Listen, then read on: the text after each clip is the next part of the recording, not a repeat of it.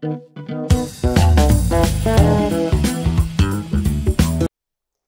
podcast is produced by the Centre for European Volunteering, CEV. It is part of a project funded under the Citizens' Equality, Rights and Values Fund of the European Union, called VERA, Volunteering, Equality, Rights, Action. You will be able to hear, and if you're watching online, see, the faces and voices from 9 volunteers in Hungary. These images and recordings were gathered in a workshop in April 2023, co-organised with OCA and Talentum. They are part of a unique European resource, sharing the stories of diverse volunteers, showcasing the connections between their motivation and impact with European values.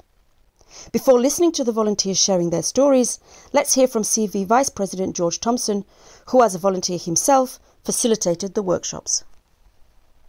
Hello, I'm George Thompson. During the COVID pandemic, we all experienced the incredible power of human kindness and voluntary giving. To keep our spirits up during the crisis, we started in Scotland Radio V for volunteers. Radio V captured some amazing volunteer voices, and this inspired me to listen and look much more deeply to the people who are volunteers, to truly see and hear them and learn.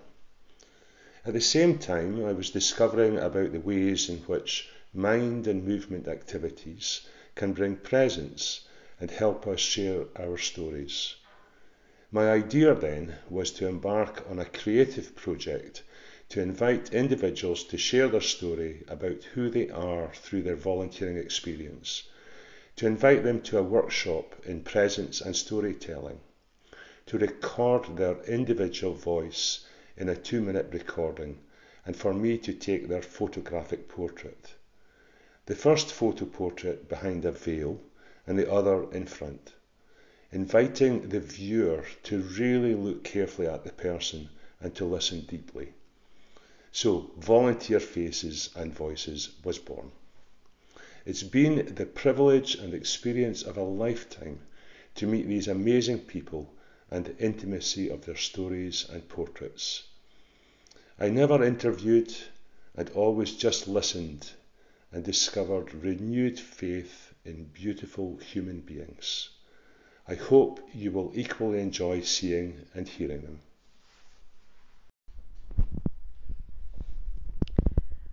Az önkénteskedésről beszélni, az nekem mindig az örömről, meg a társaságról való sztorizás. Egy éve kezdtem önkénteskedni, ahol egy olyan közösségbe csöppentem, amiből barátságok születtek, ahol mindenki ugyanazt akarja, és ugyanazt csinálja, és ugyanazért van ott. És igazából ez számomra lehet, hogy kicsit önzőn hangzik, de én magamért csinálom. Mert azzal, hogy magamon segítek, vagy én jól érzem magam, egy közösségre leltem, tudok segíteni mindenki másnak, akiért folyik az adott projekt. Legyen az egy beteg gyerek, egy adományelosztó központ, egy raktár, vagy egy menekült projekt. Együtt csináljuk, és hogyha mi jól érezzük magunkat, és együtt vagyunk ebben benne, abból egészen biztos, hogy jó fog kisülni. Ez egy olyan dolog, az önkénteskedés, ami nem kötelező, viszont csak és kizárólag pozitívat ad az ember életében.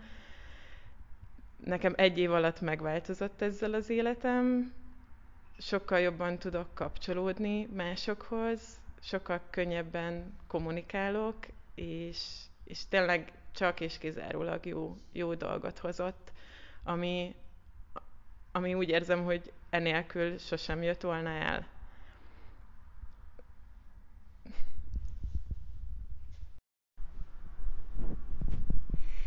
During high school, I have dealt with severe anxiety, and I had no one to talk to about it because I just felt that no one was available for me.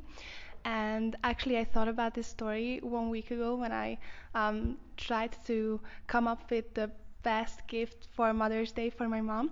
And she was a teacher at this high school, and I decided to write her a letter where I told her about the place where I volunteer. because in Hungary there is a place called Kékvonal, which is available for every child under the age of 25, and they can call or chat for 1 hour with one of the operators available at that moment. And I found that place, organization for volunteering this January. And so, yeah, I've been volunteering there for the past few months now. And I'm really glad to be part of that organization because I can actually, I feel every time when I'm there that I can give that little high school myself that help that I would have needed. And it is just so good, and it makes me feel so I don't know, like really good and happy to meet all of these precious people who are trying to help those children. And we have many callers, and usually the kids thank us for being there for them and for listening. And I think that the job we are doing is so important, and actually the job everyone in these volunteering organizations are doing are so important. So yeah, that's my story. Amikor önkéntességről kell beszélni, nagyon nehéz helyzetben vagyok, hiszen koromból is adódóan nagyon sok önkéntes szervezetnek dolgozom. Ha csak most épp kicseréltük egymással ezt a Talentum alapítványnak a kis jelvényét, de ha azt mondom, hogy Rotary, teljesen másfajta önkéntes munkát végzünk. Itthon Magyarországon teljesen másként kell, illetve kint külföldön, akár azt mondom Afrika, Tanzánia, Szenegál vagy Kambodzsa a Rotarival, viszont itthon Magyarországon az EDO-ékkal, aki megkért, hogy ide jöjjek, mint képviselő, nagyon sokat dolgoztunk együtt szenior foglalkozásokban, különböző önkéntes fiatalokat fogadtunk Magyarországra, és ezek mindig feltöltenek. Azt gondolom, hogy ezek azok az élmények, ami miatt ezt a munkát biztosan, hogy tovább is fogom folytatni. Nagyon sok kapcsolat, nagyon sok barát, nagyon sok élmény ad, és élményt ad nekünk az önkénteseknek, és azt gondolom, hogy ezt én tovább is szeretném folytatni.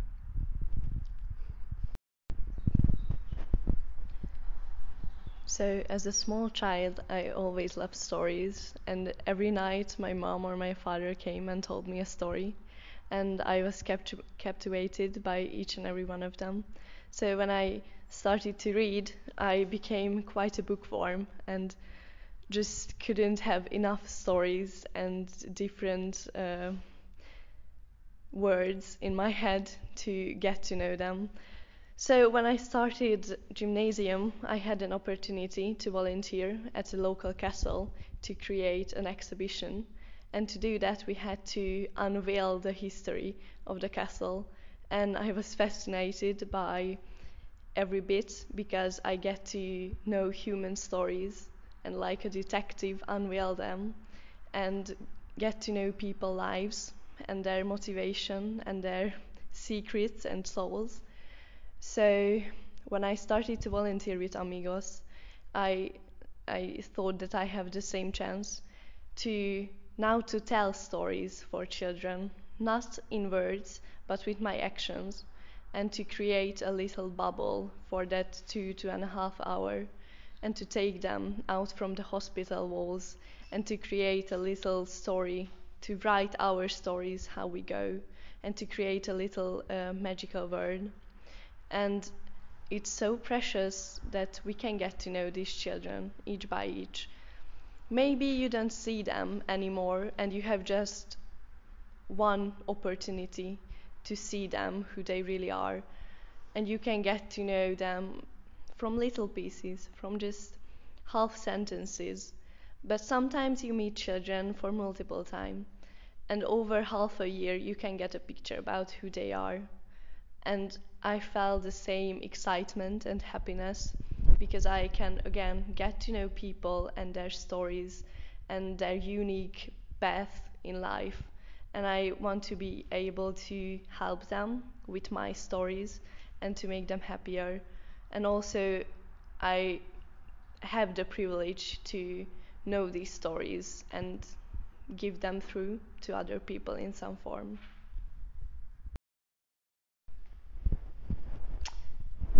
Well, I have to start with my profession and my background because I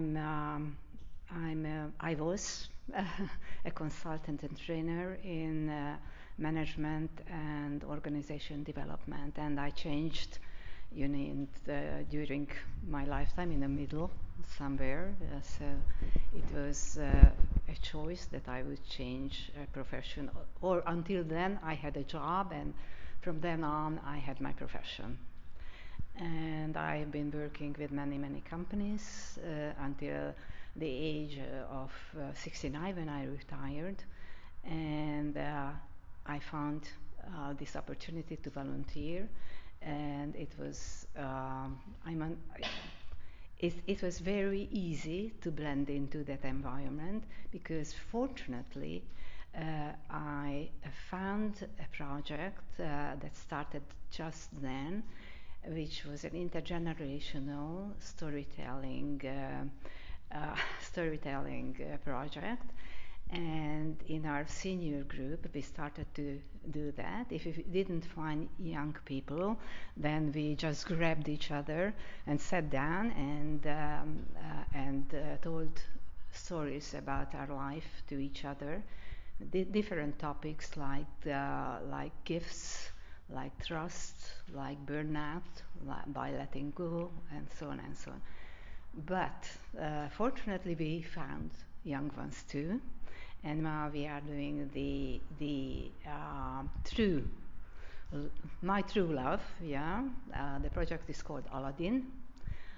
My true love is to do that in an intergenerational environment, seniors and juniors together, talking about the topics that I mentioned, for example. Yeah, and it's pure joy. I'm facilitating usually the occasions, and the very different stories that come out from people when they meet for the first time with each other. It's really amazing, and what I usually say that I don't use facial creams. I'm using these occasions as rejuvenating facial cream.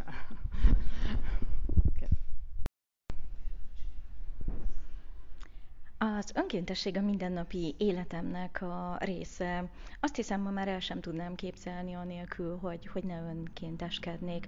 Az egyetem befejezése után a Kék Vonal Gyermekkrízis Alapítványnál voltam önkéntes gyerekjogász, mert hogy jogász vagyok.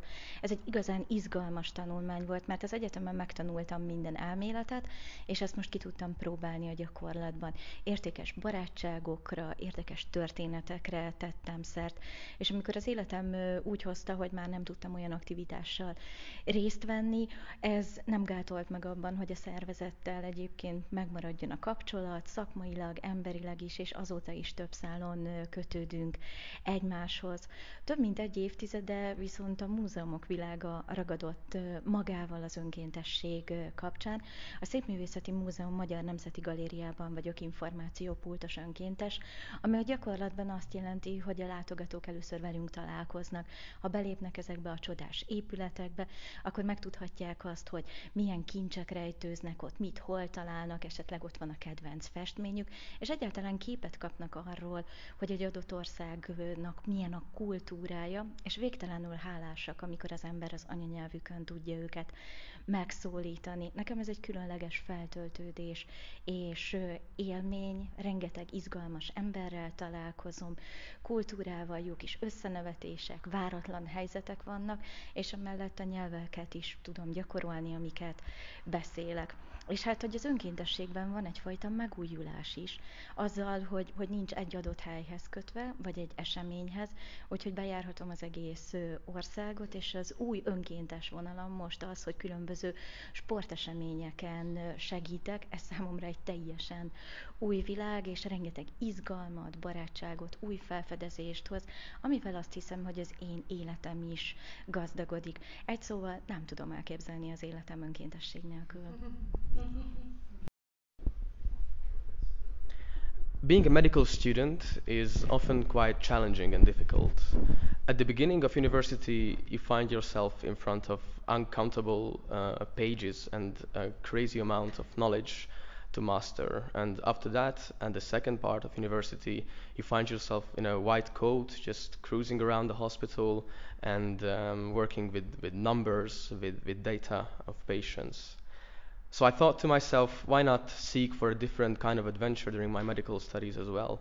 And that's how I found Amigos for Children Foundation, in which we do not wear white coats, we wear green sweatshirts, and go next to the patients and not look for the heart rates, not bother about blood pressure, not really care about all these medical data, but care about the individual, the person itself, and trying to help terminally or severely ill children in need next to their bed is quite a different and a very difficult challenge, and a great task, a great mission to complete, because we are seeking for children's smiles. We desire to have as much of them as possible.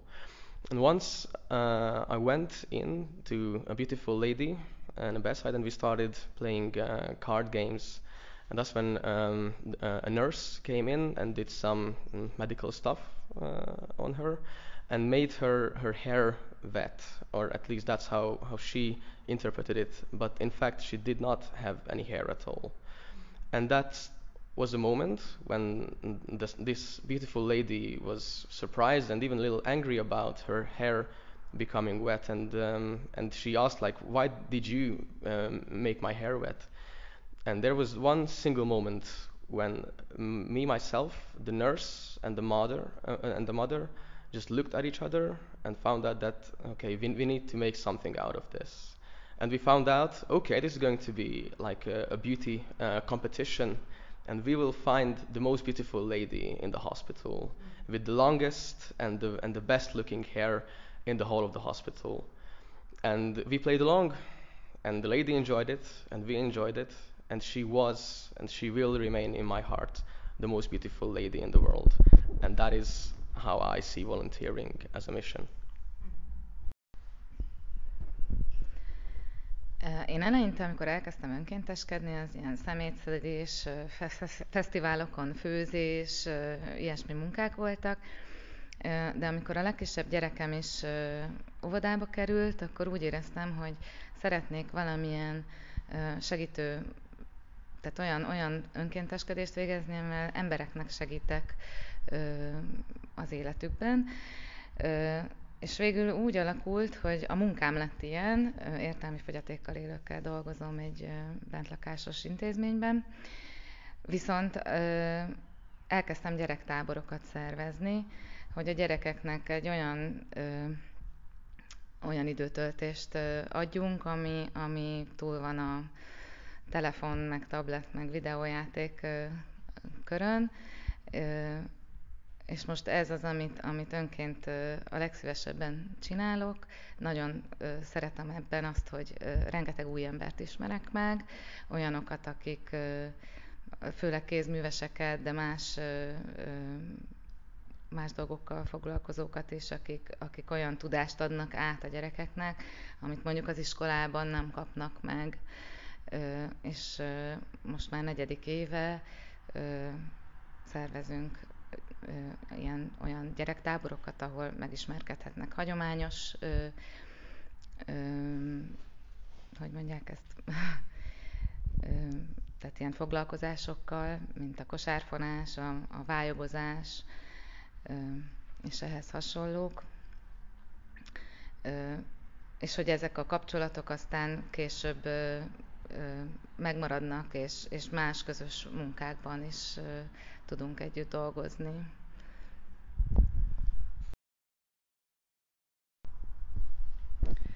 So when I retired, it was for me natural to find a group of volunteers. It was very, very difficult, but at least I found the same group where the previous one is working with, and I am working in a lot of places, in the zoo, in in the Hungarian Academy of Sciences, it's bibliothèque, and in other places I am doing a lot of work. I have the possibility to use the languages English and French, and I was also in France for volunteering, which was a very good occasion to see how they are working. And now our group is really a group of friends, not only a group of volunteers. That's all. Thank you for listening to this podcast. Don't miss the chance to listen to more than 100 additional stories from other European countries about the importance and impact of volunteering. To know more about our activities and projects, please check our website www.cev.be and follow us on social media. REACT – Rights, Equality and Active Citizens Together.